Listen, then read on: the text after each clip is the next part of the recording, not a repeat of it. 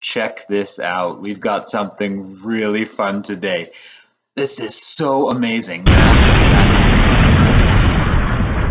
Oh man, again? Let's review. By determining the limit of 3f of x plus the square root of g of x as x approaches -1. Now we're not given what f of x and g of x are, but we're given their limits as x approaches -1. Now if we look at this, we can see that if this part of the expression is going to get closer and closer to some value, and this part is as well, then we can really just split this up and do them separately and then add the results. So let's rewrite this, the limit as x approaches -1 of 3 f of x plus the limit as x approaches -1 of the square root of g of x. Now we can take this one step further. If this 3 is just a constant being multiplied by f of x, then really we could move the limit inside that and find out where f of x is going as we approach -1, and then multiply that result by 3. So really it would look like this. And the same thing applies to this. If g of x is going to get closer and closer to something, then we can just take the square root of that result after. So we'll slip the limit as x approaches -1 inside the radical. And now we can see where we can use this information we're given. So 3 times the limit of f of x as x approaches -1 is 3. And that's this portion right here. And the limit of g of x as x approaches -1 is 4. So we can replace that with the given information here. And now we got 9 plus 2, and that would be 11. 1.3, one-sided limits. What is the limit of 1 over x as x approaches 0? Now, if we just give this a quick visualization, we have a vertical asymptote at x equals 0. That'd be our non-permissible value. And we also have a horizontal asymptote at y equals 0. And then this function fits in here and here. And we can see that coming from the left and coming from the right, we don't approach the same limiting value, and so this limit does not exist. What if we're just concerned with the behavior of the function as it approaches from one side or the other? We call these one-sided limits, and we'll write them like this. If we want to approach from the left, then we put a negative in the exponent position here. So this is the limit of 1 over x as x approaches 0 from the left. Negative meaning because the negative side of the Cartesian plane is on the left, but it might not be in the negative territory. That's okay, that's the symbol we use. Now, it is just negative infinity here, and therefore it does not exist. And the other one here, approaching from the right, put a positive symbol here in the exponent position. That goes off to positive infinity, and therefore it does not exist either, but at least we have some more information here. In order for the overall limit to exist, both one-sided limits must be equal. And before we just said, coming from either side, they both need to approach the same value, but now we can call them what they are, one-sided limits. So for the limit of 1 over x as x approaches 0 to exist, the left limit here has to equal the right limit. And in this case, they don't, and so the overall limit does not exist. Find both the one-sided limits and the overall limit as x approaches 0. So for the first one here, we've got y equals the square root of x. Just giving it a quick sketch, it looks like this. Now that means that the limit as x approaches 0 from the left, well, there's nothing over here. There's no way we can approach from the left. So this does not exist because the graph just does not exist there. Let's do the limit as x approaches 0 from the right. And coming down here from the right, getting closer and closer to 0, I'm getting closer and closer to 0. So that would be 0. And the overall limit does not exist because these two are not the same. Y equals the absolute value of x. Let's give that a quick sketch. It has a vertex at the origin, like this. So the limit as x approaches 0 from the left, coming from the left, down, down, down, down, down, we get closer and closer to 0. The limit as x approaches 0 from the right is also 0. Get closer and closer to 0 that way. And so the overall limit does exist in this case, and it is 0. Discontinuities. Now we talked about discontinuities before. In 30-1 we had asymptotes, vertical asymptotes were discontinuities, and also points of discontinuity. Now we have a definition for what is continuous. So function f is continuous at a number c if the limit as x approaches c of that function is equal to the value of the function at c. Now that looks kind of confusing, but as we look through some examples, this will make perfect sense.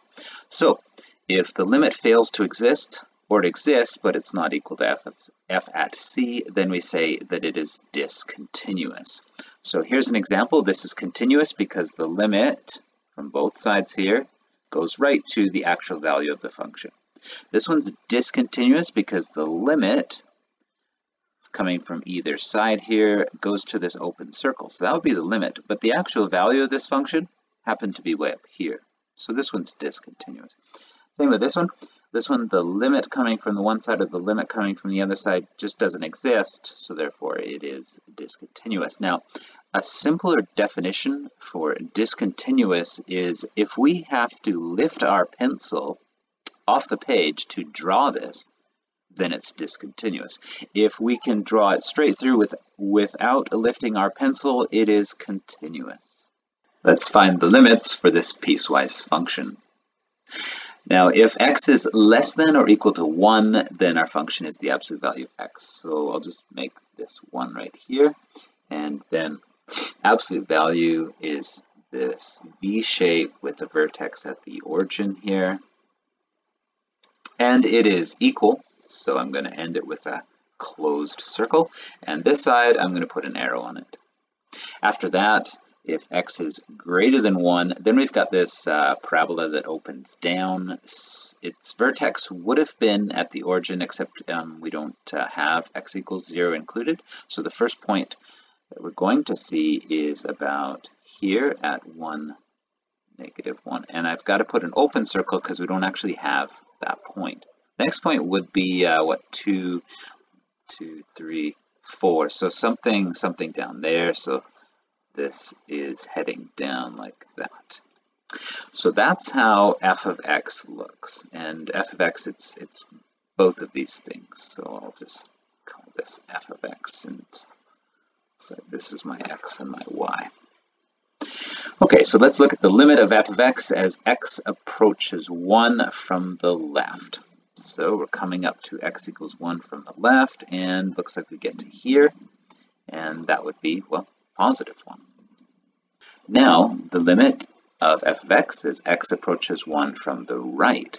So we come to x equals 1 from the right, and looks like we get infinitely close to -1. See, it's not actually equal to -1, but that doesn't matter. Limits are when we get infinitely close. -1.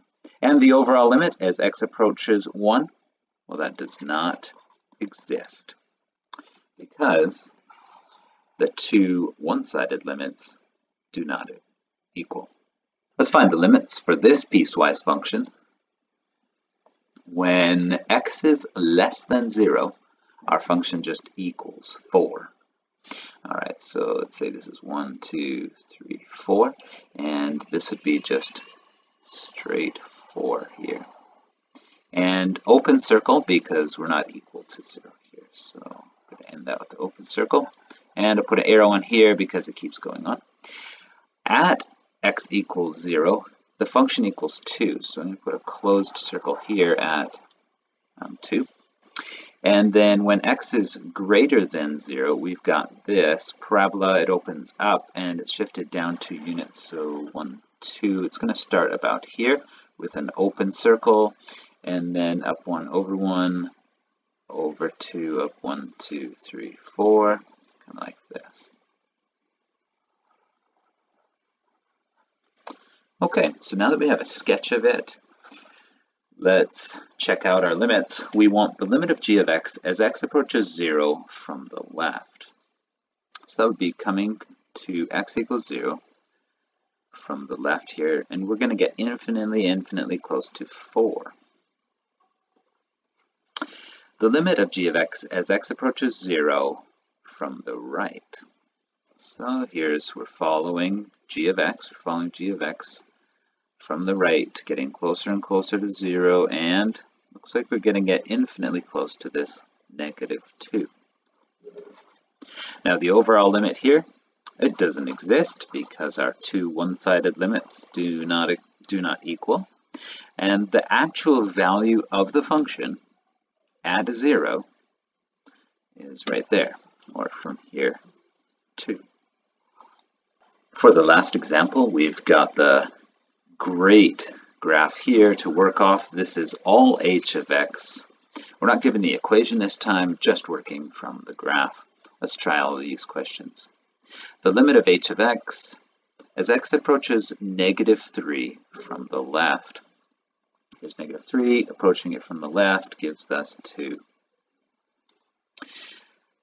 The limit of h of x as x approaches -3 from the right. So I'd be coming up this way, coming from the right side, and we get closer and closer to 0. The overall limit of h of x as x approaches -3, we look at both of these, or we could look at the graph, and yeah, these don't go to the same place. And these aren't equal, so this does not exist. And the actual value of the function at -3, and that would be 1. The limit of h of x as x approaches 0 from the left, so that would be coming down here, it's -3. How about coming from the right? And that would be 1. And the overall limit of h of x as x approaches 0, well, these two are not equal, so this does not exist. And the actual value of h at 0, and that would be this one here, 1. And then we go all the way over here. The limit of h of x as x approaches 3 from the left. So that would be, there's 3, and coming from the left, looks like we're at -2. The limit of h of x as x approaches 3 from the right, that would be this side, and that goes closer and closer to 1. And the limit of h of x as x approaches 3, well, that does not exist because those two one-sided limits are not equal, and the actual value of the function at 3 would be this one here. From this lesson, you should be able to find one-sided limits from equations or graphs, and you should also know where a function is continuous or discontinuous. There's some questions from the textbook. Give them a try, see if you know what you're doing.